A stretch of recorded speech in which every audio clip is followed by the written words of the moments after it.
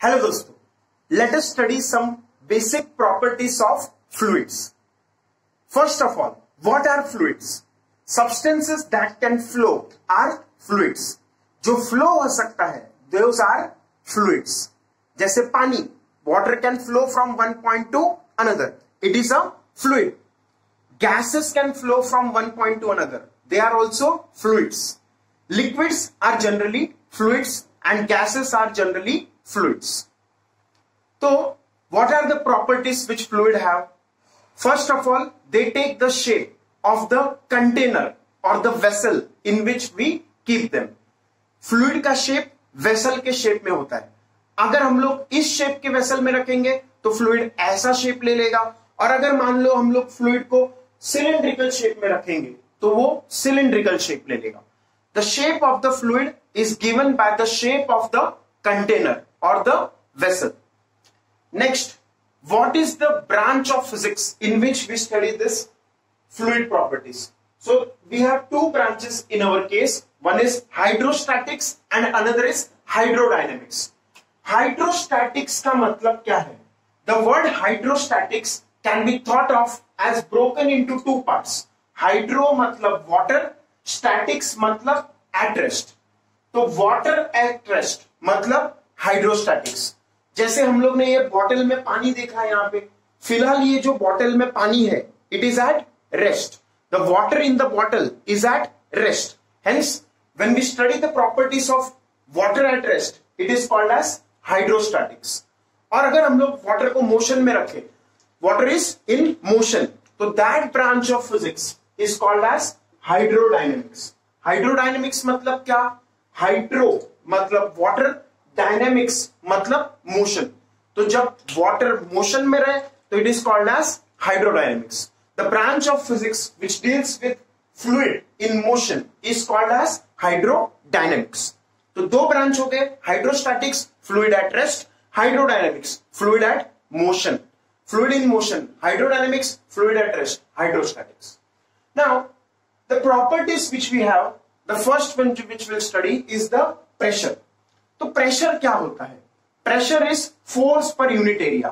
अब देखो फिर से pressure क्या, हम लोग अगर मान लो pressure के बारे में बात करें तो इसका जो bottom है, ये bottle के अंदर क्या है हमारे पास? पानी.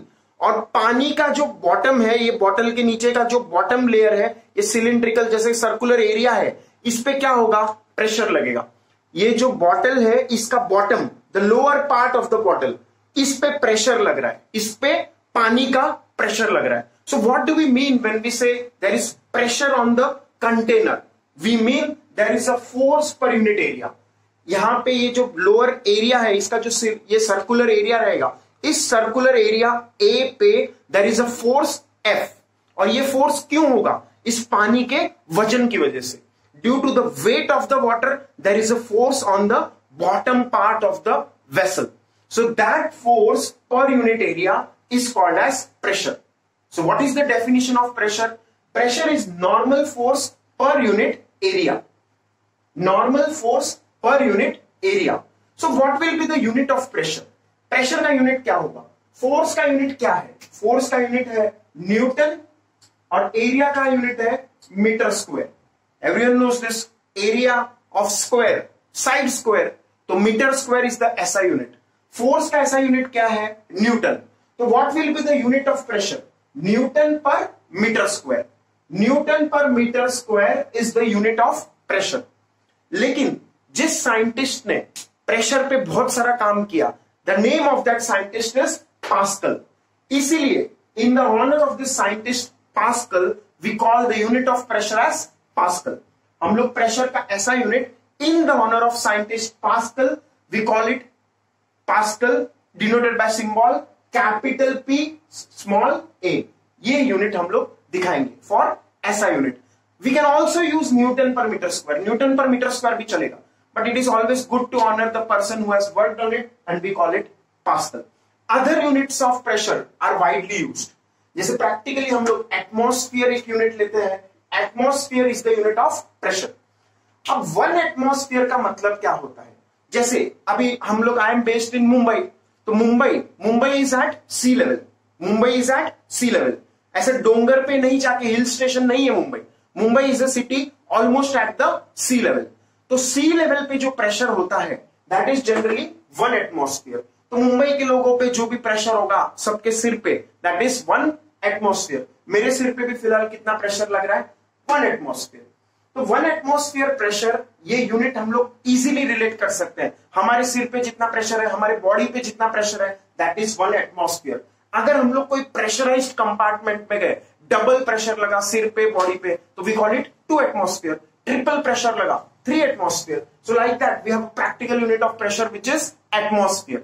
And how much is this 1 atmosphere in Pascal? It is 1.01325 into 10 raised to 5 Pascal. ये इसका कन्वर्जन है।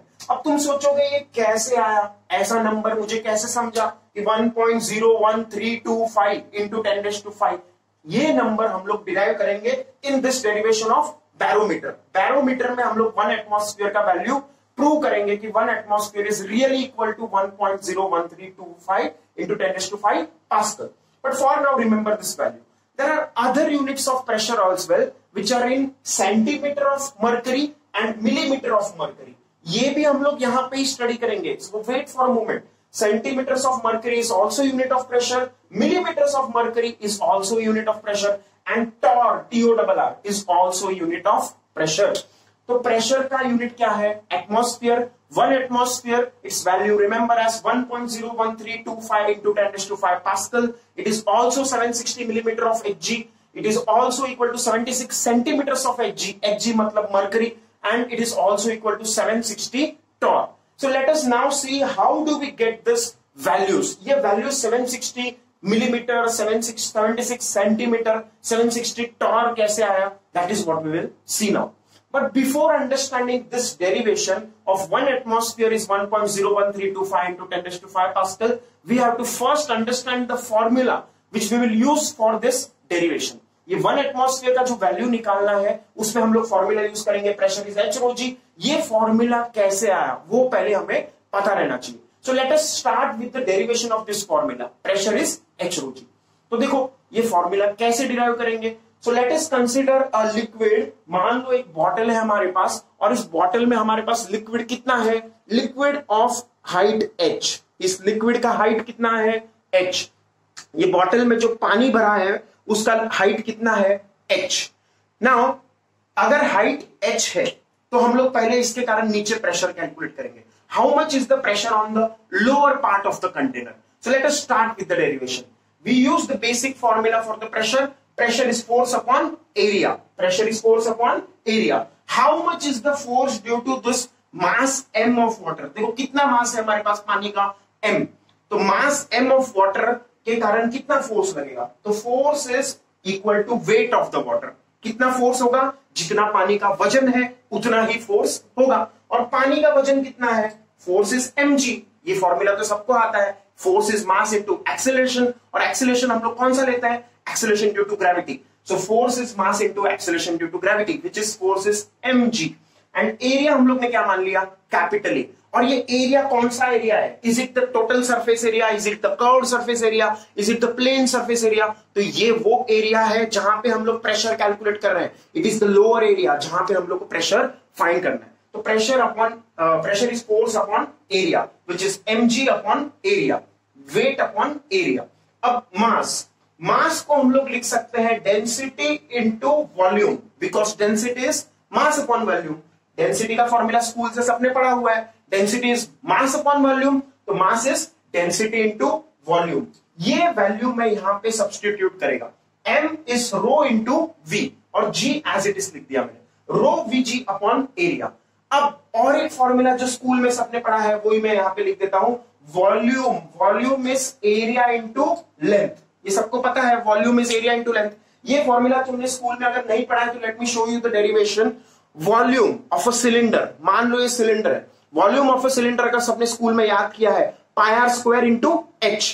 पाई are square is the plain area, pi are square ये क्रॉस सेक्शनल एरिया है into height, cross sectional area into height gives us the volume of the cylindrical container. That means the volume का formula क्या हो जाएगा? Volume is pi are square l, pi are square h। तो पाई are square h formula बोल सकते हैं कि नहीं? तो एरिया इंटू हाइट ये क्या हो जाएगा, formula for volume, volume is area into height, cross sectional area कितना है पाई आर स्क्वायर इंटू हाइट, तो volume is pi are square H, volume is area into height. तो यही फॉर्मूला मैं यहां पे यूज करेगा, I will write volume as area into height. देखो मैंने यहां पे वो सर्कल में दिखाया हुआ है, रेड सर्कल में, volume is area into height. Now area area cancel हो जाएगा भी, एरिया एरिया न्यूमरेटर में भी है डिनोमिनेटर में है, it will get cancelled and what we are left with is our required formula, pressure is row H G which is nothing but on rearranging h rho g। सुनने में अच्छा लगता है h rho g, इसलिए हम लोग ने h rho g बोल दिया। Pressure due to liquid of height h is h rho g। तो अगर मान लो मेरे पास ये लिक्विड है जिसका हाइट कितना है h, तो pressure at the bottom of this container due to this liquid column is h rho g। h is the height of liquid column, rho is the density of liquid, in this case water, density of water कितना होता है 1000 into g which is 9.8 meter per second square। तो this is the formula for pressure। अब इस pressure के फॉर्मूले के basis पे हम लोग एक पैराडॉक्स देखते हैं, हाइड्रोस्टैटिक पैराडॉक्स। पैराडॉक्स का मतलब क्या होता है, if you remember 10th standard में इंग्लिश में किसी ने पढ़ा रहेगा तो paradox is a figure of speech which means strange, कुछ स्ट्रेंज चीज रहेगा उसको हम लोग फिगर ऑफ स्पीच क्या बोलते हैं, paradox. If you are not learn then for now understand, paradox means strange result, एक अनएक्सपेक्टेड रिजल्ट हो तो हम लोग क्या बोलेंगे, paradox. So let us study what is the hydrostatic paradox. तो हाइड्रोस्टैटिक पैराडॉक्स क्या बोलता है कि पानी का जो प्रेशर है that does not depend on the shape of the container. देखो मैं सिलिंड्रिकल कंटेनर लू या ऐसा अजीब सा शेप का कंटेनर लू या ट्रायंगुलर कंटेनर लू, कोई भी कंटेनर लू, बट उसमें प्रेशर शेप पे डिपेंड नहीं करेगा। Triangular low, rectangular low, cylindrical low, any shape the pressure only depends on height from this formula। look at the result, pressure depends on what, height। अंदर density तो liquid का constant है, तो density constant है, acceleration due to gravity भी constant है, that means pressure depends on height. तो चाहे तुम सिलिंड्रिकल वेसल लो या ट्रायंगल जैसा शेप का वेसल लो, टेस्ट ट्यूब जैसा शेप का वेसल लो, कोनिकल फ्लास्क जैसा लो या रेक्टेंगुलर लो या फिर ऐसा अजीब सा एस शेप में ले लो, anyways the pressure is going to be same at the bottom because in all of these containers the liquid is up to a height h। देखो जितना लिक्विड इस कंटेनर में है उतना ही लिक्विड का हाइट इस कंटेनर में है, उतना ही लिक्विड का हाइट सब कंटेनर्स में है। Even in this container the pressure due to liquid of height h, ये भी हाइट h वो भी हाइट h, तो हाइट h सेम है, हाइट h सेम है इसलिए प्रेशर भी सेम है। Pressure does not depend on shape, shape पे डिपेंड नहीं करेगा, ये किस पे डिपेंड करेगा, this depends only on height। now coming to our result for barometer। barometer क्या होता है, barometer as the name suggests we can break this word again into two parts। barometer, bar, bar is a unit of pressure। देखो मैं यहां पे लिखा नहीं है, it is very very rarely used unit, bar एक rarely used unit है और 1 बार का वैल्यू कितना होता है वो भी मैं लिख देता है, 1 बार is 10⁵ पास्कल। एग्जैक्टली 1 बार कितना होता है 10⁵ पास्कल। देखो ये 1.01325 इसको ऑलमोस्ट 1 ही मान सकते हैं कि नहीं, तो 1 into 10⁵ मतलब 10⁵ हो जाएगा कि नहीं, तो 1 बार इज 10⁵ पास्कल। एग्जैक्टली अगर हम लोग को मैथ्स इजी करना है, कैलकुलेशंस इजी करना है, तो instead of using this atmosphere वाला values the question will mention bar values. बार से तुम्हें डायरेक्टली समझ जाएगा 1 बार इज 10⁵ पास्कल। तो bar is the unit of pressure, this part, and second part is the metre, जो बार मेजर करे।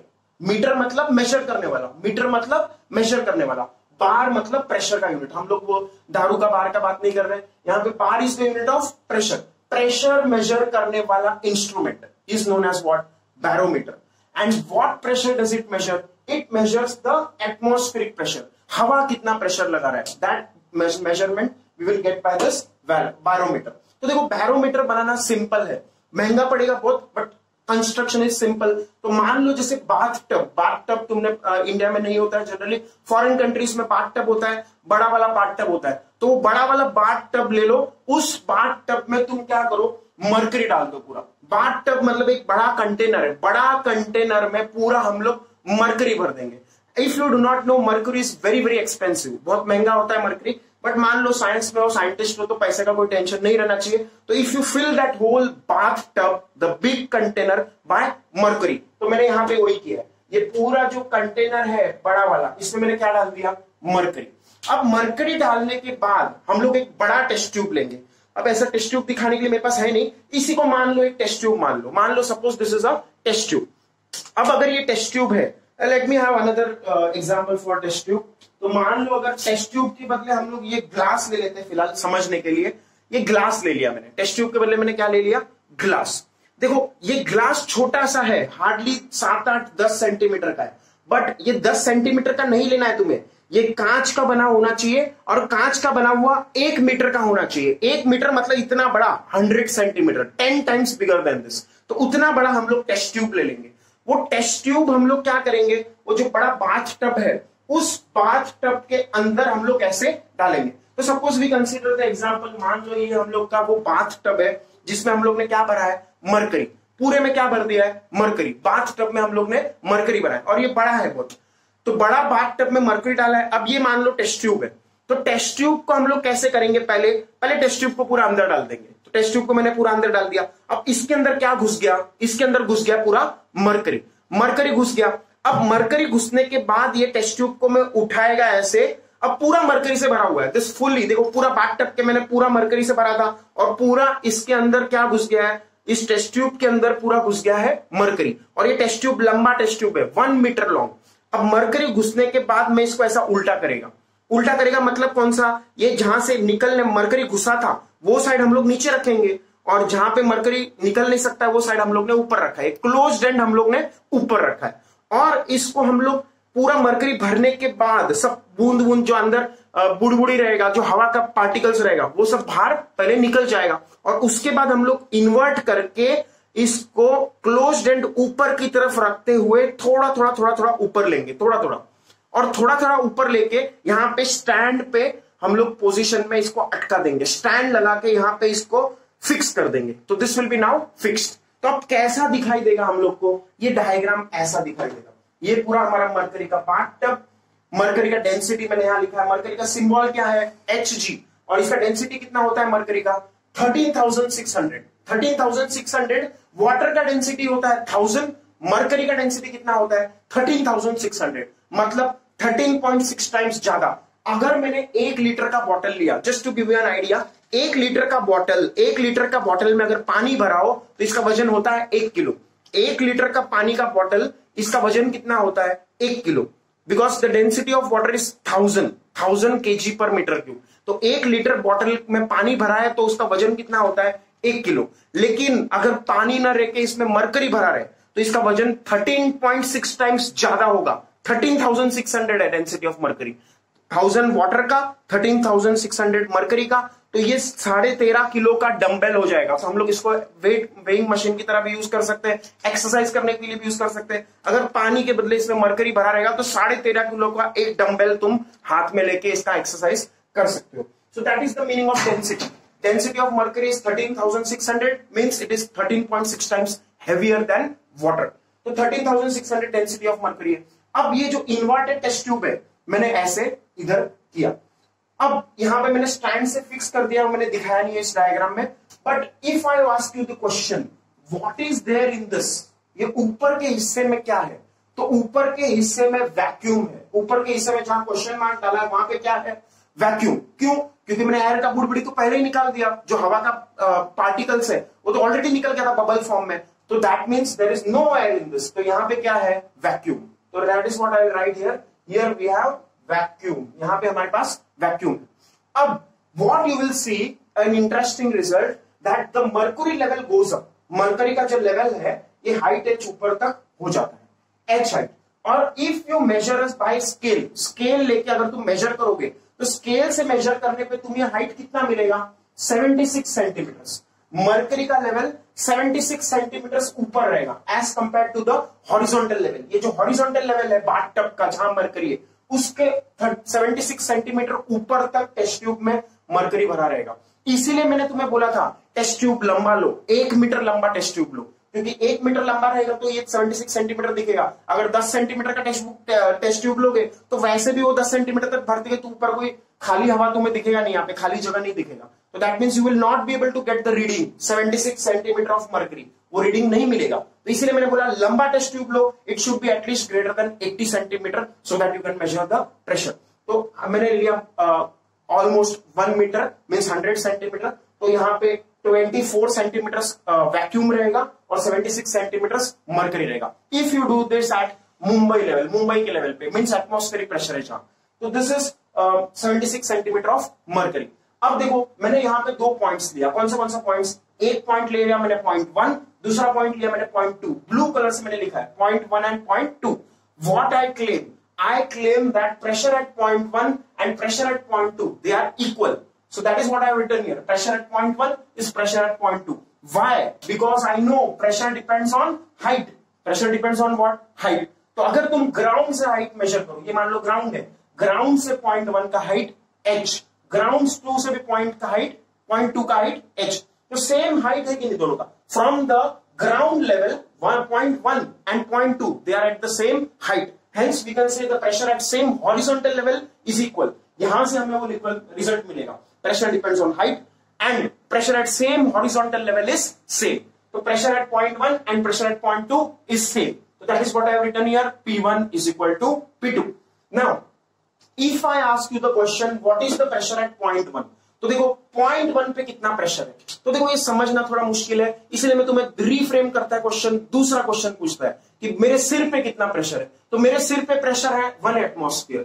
बस जैसे ही मैंने बोला बॉम्बे में कितना प्रेशर होता है हवा का, 1 एटमॉस्फेयर, तो 1 एटमॉस्फेयर प्रेशर मेरे सिर पे लग रहा है। तो वैसे ही ये हवा का पार्टिकल, मान लो ये जो एक्सपेरिमेंट हो रहा है भी तो मुंबई में कर रहे हैं हम लोग, तो ये जो 0.1 के ऊपर बॉम्बे का हवा है, तो बॉम्बे का हवा या मुंबई का हवा कितना प्रेशर डालेगा? 1 एटमॉस्फेरिक प्रेशर। तो P0 इज 1 एटमॉस्फेयर, इसीलिए मैंने P1 का वैल्यू कितना सब्स्टिट्यूट किया?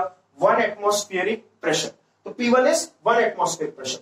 अब P2 का वैल्यू मैंने HρG क्यों लिखा है? P2 का वैल्यू HρG लिखा है इसीलिए क्योंकि यहां पे हमारे पास टेस्ट ट्यूब है। ये क्या है? टेस्ट ट्यूब, जिसका हाइट कितना है? h हाइट है। मरकरी का हाइट ऊपर कितना है? h हाइट है। मरकरी का कितना हाइट ऊपर है? h। तो इसीलिए pressure due to liquid of height h कितना होगा? HρG। ये फॉर्मूला हमने इधर डिराइव किया है, तो I will use that formula for pressure at 0.2। Why do I use different formulas for 0.1 and 0.2? अलग अलग फॉर्मूला क्यों लगाया मैंने? क्योंकि 0.1 के ऊपर हवा है, 0.2 के ऊपर लिक्विड है। जिसके ऊपर लिक्विड है वहां लिक्विड का फॉर्मूला लगाओ, जिसके ऊपर हवा है वहां हवा का वैल्यू यूज करो। हवा का वैल्यू कितना होता है प्रेशर का? 1 एटमॉस्फेयर। इसलिए P1 मैंने लिखा 1 एटमॉस्फेयर और P2 2 के ऊपर लिक्विड है, इसलिए लिक्विड का हाइट यूज किया मैंने HρG। तो pressure at 0.2 is HρG and pressure at 0.1 is 1 atmosphere. तो 1 एटमॉस्फेयर को मैंने इक्वेट किया HρG से, where H is the height of mercury, क्योंकि ये लिक्विड कौन सा है? जो लिक्विड ऊपर गया पानी नहीं है, पूरा हम लोग ने बाथटब में मरकरी भर के रखा है, तो मरकरी ही ऊपर जाएगा। तो मरकरी का height H, density of mercury as I told you 13,600, वो हम लोग अगले स्टेप में सब्स्टिट्यूट करेंगे, and acceleration due to gravity is 9.8 metre पर सेकेंड स्क्वायर। तो ये हम लोग का 1 एटमॉस्फेयर का वैल्यू आया। Now experimentally the height which we get, as I told you, is 76 centimeters of mercury. So that is what is giving us the formula for pressure. The formula for pressure, which is 1 atmosphere corresponds to a height of 76 centimeter of mercury. Look at this point carefully. The 1 atmosphere pressure corresponds to a height of mercury 76 centimeter. Mercury का 76 centimetre corresponds to 1 atmosphere. इसीलिए हम लोग का अगला unit of pressure क्या था? 1 atmosphere is 76 centimeter of mercury. And if we convert this centimeter into millimeter, we have to multiply by 10.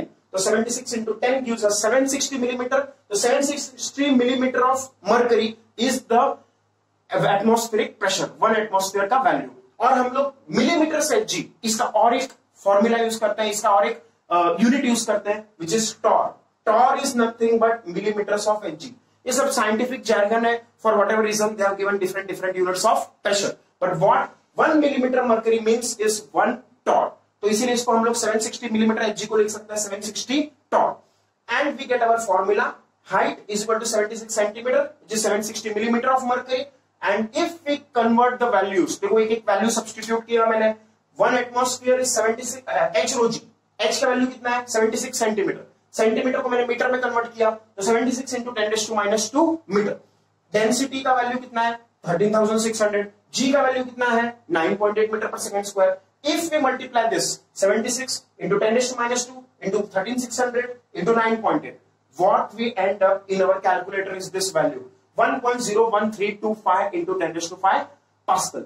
Hence we get the value of 1 atmosphere as 1.01325 into 10⁵ Pascal, and also remember 1 bar is 10⁵ Pascal.